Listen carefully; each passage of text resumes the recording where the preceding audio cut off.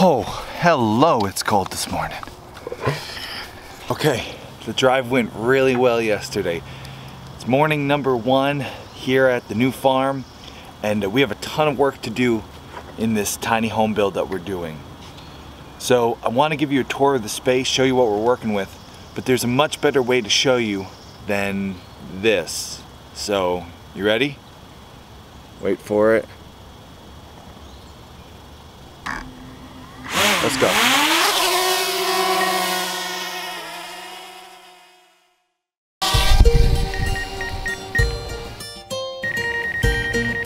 Almost flew you right into a tree. Still learning how to use this thing.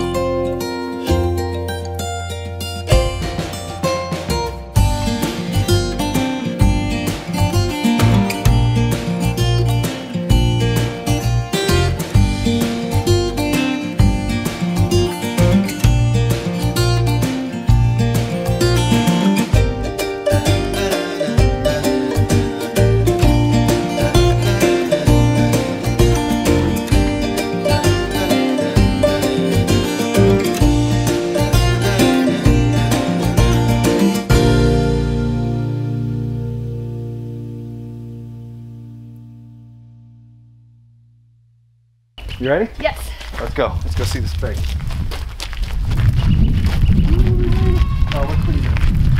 This is where you're going to be walking every day, Bird. Oh yeah, that's great. Thighs will be burning. Oh man, a lot of stairs. Oh man, this thing's huge. Yeah. This is huge. No. It feels so much bigger than what I would it look Than it is on an 8 by 11 and a half. Yeah. It's always that way. Oh yeah, nice. This is all your living and kitchen on one circuit. That's AC all ready to go, right? Yeah. Oh, and they're too beautiful. Yep, got to plug both units in. We might need them this week. I doubt It's gonna be 80. Is it really? They said it's gonna be 80.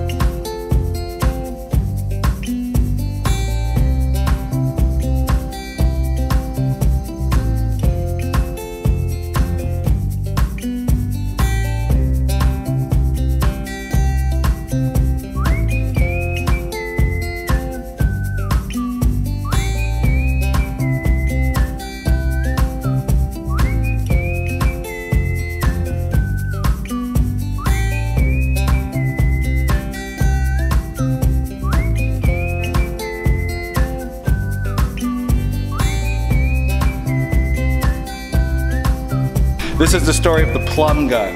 Okay, so this, you two carpenters probably know this is a 6-foot level.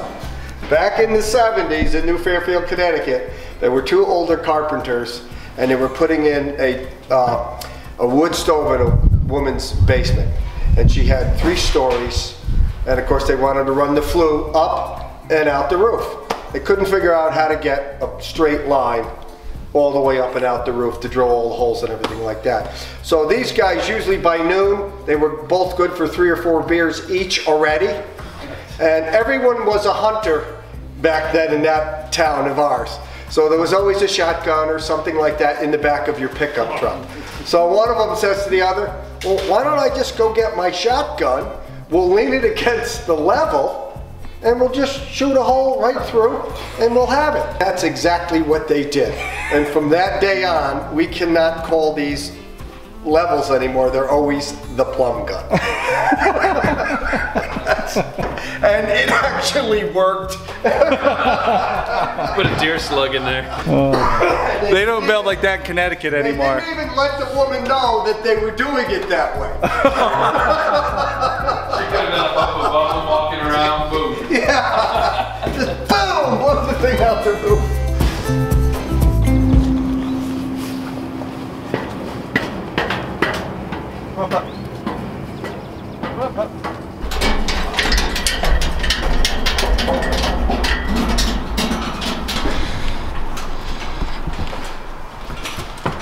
Okay.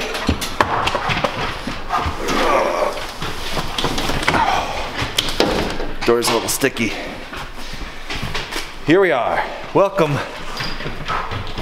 to my future office studio, but soon to be very future home.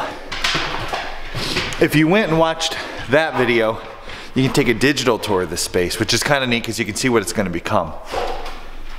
But here it is. As you can see, our crew has got a ton done already. They've really made some good progress. I'm hoping to actually get to work with everyone. I spent the entire day moving and I am so tired of moving things. No. Now where's she? This is definitely going up there. Yeah. One of the biggest issues with this move, and probably a lot of homesteaders will have this issue, or farmers, you have a ton of meat in your deep freezers. So as you saw in that video, we ran a extension cord and we plugged these in, but we haven't been able to check on them the entire time. So now's the moment of truth. Did all our meat stay cold? Is it frozen? Or did we just lose hundreds of dollars of meat? Let's take a look and see.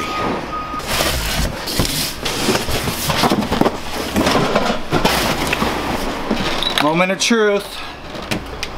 Oh, there's more boxes. There's always more boxes. For real this time. Frozen solid. Frozen solid. These chest freezers, when the power goes out, if you leave them shut and they're full, they act like a battery. They store cold down in them. Even if with no power for a couple days, everything inside of them stays cold. So I wasn't worried about the 1 day driving. I was worried about the fact that we packed them on Thursday. Thursday to now, they would be in here. But I can see nothing thawed. Good way to tell if something thawed is you put like an ice cube in it. And if the ice cube is still there solid, you know it never melted. It's a good idea I never did it. We're good. Oh.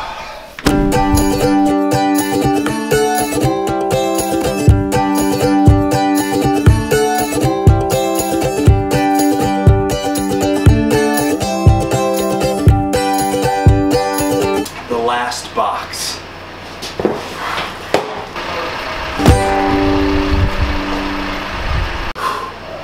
Done.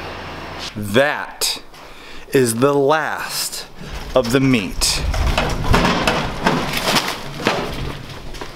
Yep.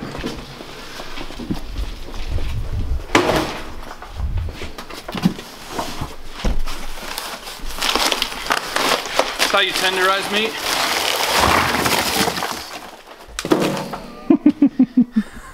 We're done. I am never ever doing that again. I am never ever doing that again. Said twice for emphasis. Next time I'm moving and I have chest freezers full of meat, I'm having a barbecue. And all the pioneers are invited. The most epic barbecue ever. Yes. Okay, we're not done. We still have to move a piano.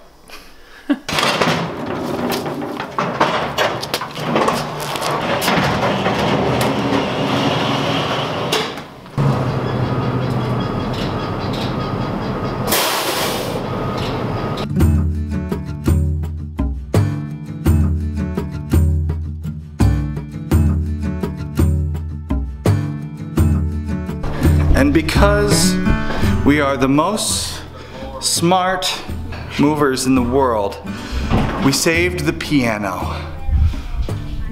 for last. Let's move a piano after an entire day, after an entire week of moving. Let's move a piano. Yeah. It's the evil piano. Oh, it is right now. It's the evil.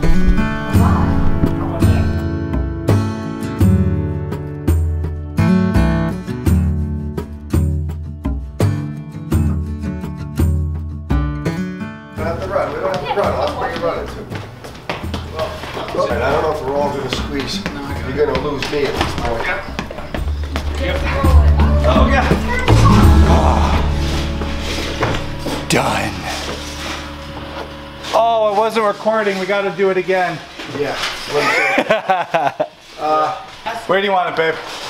Just for now, let's leave it there until we can make some space You for it. I'll move that. sweeter words have not been said to me today. For now, let's leave it there.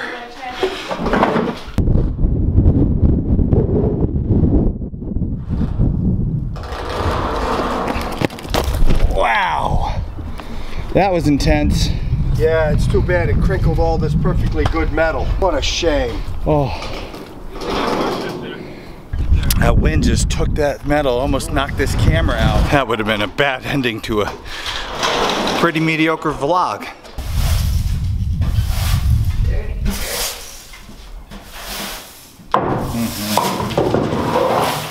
How'd the freezers come out, Brady? Oh.